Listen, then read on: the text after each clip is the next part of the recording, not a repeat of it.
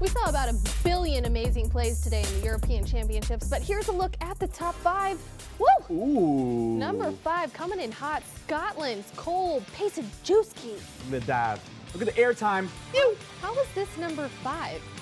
That's pretty impressive. There's a lot of good plays, that's why. But things get better after this. Number 4, England's Ryan Hunts, making people come out of their shoes. Wow, look at it. Oh, ankle breaker, 2-7.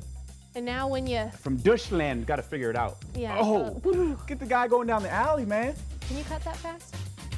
Number 3, Zachary Guy for England with a nice backhand finish. That's pretty. That was one of the final ones of the game. They weren't slowing down even though they had a huge win. A guy, that's pretty guy. A guy, making it look yeah, easy. guy. England, and now number 2, Finland, Rup Jokela.